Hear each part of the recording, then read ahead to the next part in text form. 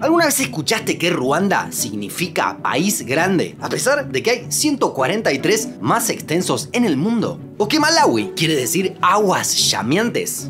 Te invitamos a conocer los orígenes de los nombres de todos los países del planeta.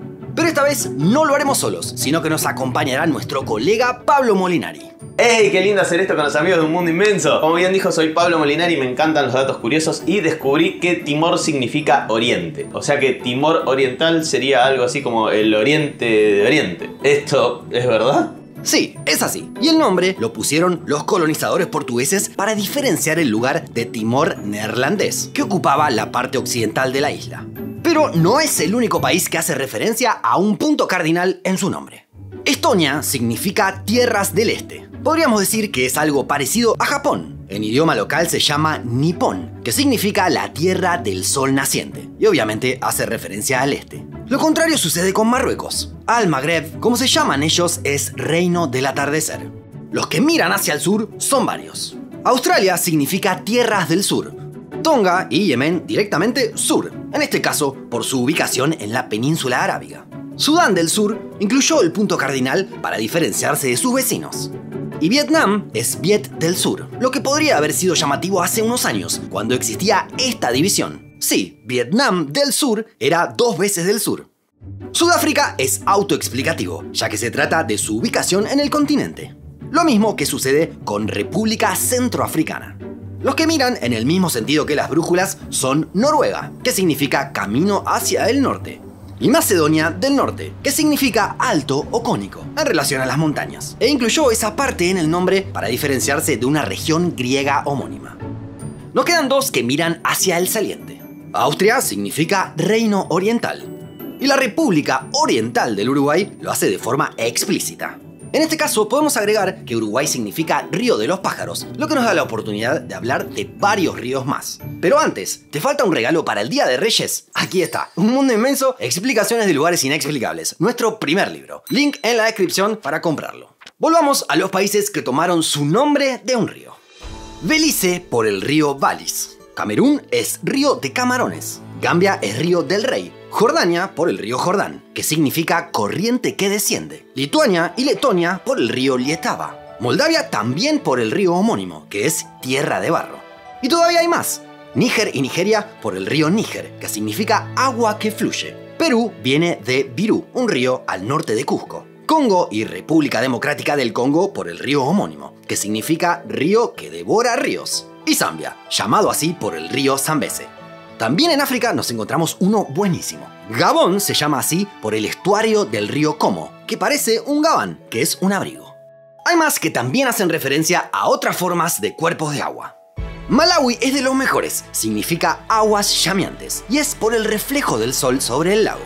Chad, por su parte, se llama así por el lago homónimo. Bahrein significa los 2 mares. Eritrea es tierra del Mar Rojo. Y Togo es la unión de To, que significa agua, y Go, que es costa. Otros nombres hídricos son los de Guyana, que es tierra del agua, Islandia, que significa tierra de hielo en idioma local, Jamaica, que se puede traducir como tierra de la madera y el agua, y finalmente Paraguay, que en guaraní es el lugar de las aguas veteadas. También podríamos incluir a Bahamas, que es una deformación de baja mar en castellano, y es por este tipo de albúferas que podemos observar. Vinculado a esta cuestión, podemos mencionar a Países Bajos, una nación que está en buena parte debajo del nivel del mar, y también a Irak y a Surinam, ya que ambos significan tierras bajas. Lo contrario sucede con Djibouti, que es tierras altas, y esto nos abre la posibilidad de hablar de diferentes elevaciones. Nepal es al pie de la montaña, lo cual es obvio por su ubicación sobre el Himalaya. Kenia viene del monte homónimo, que significa montaña con brillo. Líbano significa blanco y se debe a las montañas nevadas. Haití, por su parte, es tierra montañosa. Malasia es ciudad de montaña y el Vaticano debe su nombre a la colina vaticana, que significa el canto del adivino. El último de esta categoría no requiere una gran explicación. Montenegro es montaña negra, como podíamos imaginar. Hay otros 5 países que se vinculan con islas. Micronesia es pequeños nesos, que en griego es islas. Maldivas es guirnalda de islas, lo que suena algo poético, más aún si vemos el mapa. Comoras es algo especial, islas de la luna. Y los últimos dos pueden sonar algo paradójicos. Tuvalu significa 8 islas, aunque en realidad el país consta de 9 islas pobladas. Y Argelia es las islas, a pesar de que es una nación continental que no cuenta con ningún territorio insular. Siguiendo con la geografía, hay 3 que se vinculan a distintas formaciones. Como Cabo Verde, que proviene de la vegetación del Cabo, o Portugal, que es Puerto de Cale, nombre de una ciudad que proviene de una deidad. También Chile, que es donde termina la tierra. Otros 2 se vinculan entre sí. Egipto es límite o frontera, y Ucrania es tierra fronteriza. Quedan algunos más que tienen su origen en cuestiones geográficas, como China, que es país central, casi lo mismo que Cuba, lugar del centro. Ruanda es país grande, lo que nos puede confundir un poco, ya que hay 143 estados que son más extensos. Finlandia, en idioma original suomi, es tierra del pantano. Ecuador, obviamente, hace referencia a la línea imaginaria, que viene del latín y significa igualar. Namibia es otro de nuestros preferidos. Es lugar donde no hay nada, en alusión al enorme desierto del Kalahari. Bangladesh, por su parte, toma su nombre de la bahía de Bengala, que no tiene una etimología conocida. Lo mismo sucede con Qatar y con Fiji, que viene de Viti, nombre de la isla principal, pero en ambos casos no hay demasiadas pistas sobre los orígenes. Hay otros 3 que podríamos agrupar en la categoría arquitectura. Zimbabue es casa de piedra. Luxemburgo significa castillo pequeño y Kuwait alude a fortaleza construida cerca del agua. Existen varios nombres de países que en realidad tienen que ver con otros lugares, como Nueva Zelanda. Zelanda es una provincia de Países Bajos. O Granada, en el Caribe, homónima de la ciudad española. La palabra Guinea es una deformación de Ghana, y ahí incluimos a Guinea-Bissau, que es valiente como el leopardo, a Guinea Ecuatorial, país que en realidad no es atravesado por el Ecuador, y también Papúa Nueva Guinea, ya que los pobladores eran parecidos a los guineanos de África. Indonesia es tierra de las Indias, Rumania es tierra de los romanos, y Venezuela es pequeña Venecia. El último de esta sección es Madagascar, que es una corrupción de Mogadiscio, capital de Somalia. Es que Marco Polo tuvo una pequeña confusión cuando llegó a la isla y pensó que estaba en otro lado. Hay varios países que podemos clasificar como conjunciones, ya que tienen 2 partes. Como Bosnia y Herzegovina. Bosnia es agua corriente y Herzegovina el ducado.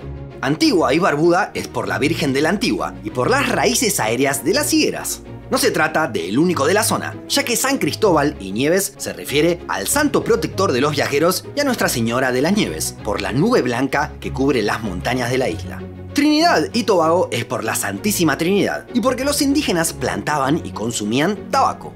San Vicente y las Granadinas es porque fue descubierta el día de San Vicente y en referencia a la ciudad española de Granada. Santo Tomé y Príncipe también es por un santo, y en este caso se agrega el príncipe de Portugal de aquel entonces. Tanzania no parece, pero también es una conjunción. En este caso es la unión entre Tanganica, donde las aguas se unen, y Zanzíbar, Costa Negra.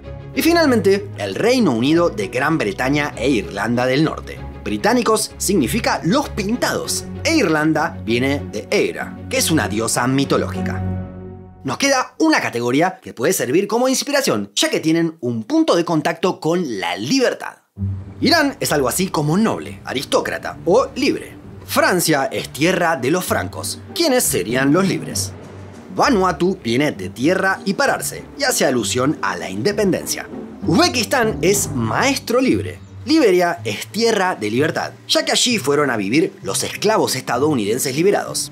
Y finalmente, Tailandia es país de la gente libre. Hasta aquí nuestro recorrido. ¿Falta algún país? Sí, falta la mitad del globo. Y como habíamos dicho, esto era una colaboración. Así que para conocer el origen de los nombres de todos los países que faltan, pueden ir a ver la segunda parte de este video en el canal de Pablo Molinari. Pueden encontrarlo acá arriba o en la descripción.